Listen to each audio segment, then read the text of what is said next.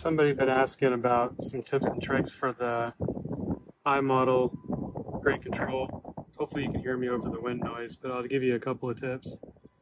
So, let's see.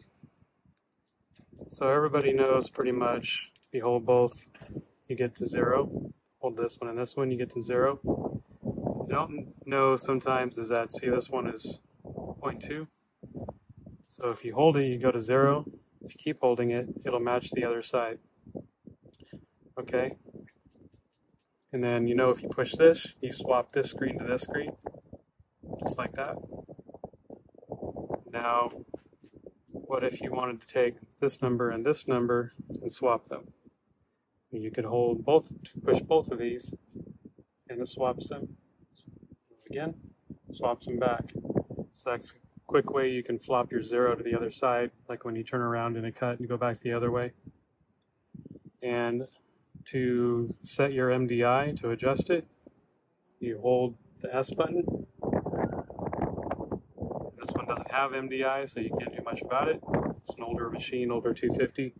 That's how you would do it. You'd use these buttons to adjust it. Back out of that. Now let's say you had your grade control off and you wanted to match the actual to the set.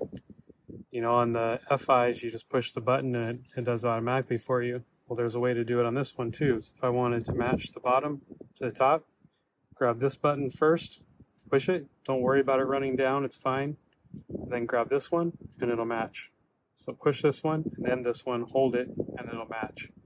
Do that, of course, with the automatic off. Otherwise, the machine's going to go crazy when you change the number.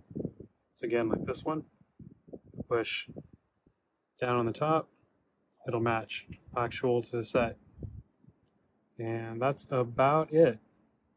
So a lot of the shortcuts you can do on the FI, you can also do on the older machines.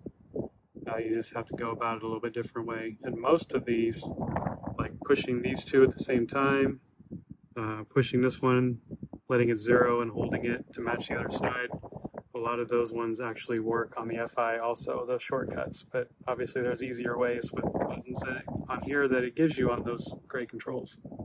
And these also are your memories. So I can set this to, say, 3 inches. And if I want to quickly recall that, I can bring it up here, like that, swap it to this side. Now we got 6 inches. If I want to bring it up, if I want to swap this to over here, push memory 1, swap it, goes to that 0. So that's how you can program your memory controls. That's kind of handy if you've got it dialed down to 12 inches and you don't want to hold the button and run all the way down. You can have one set at 0 like this one is. So it's set at 0. I want to quickly 0 this. Just swap it in. So I hope that helps. Some quick tips and tricks for the I models.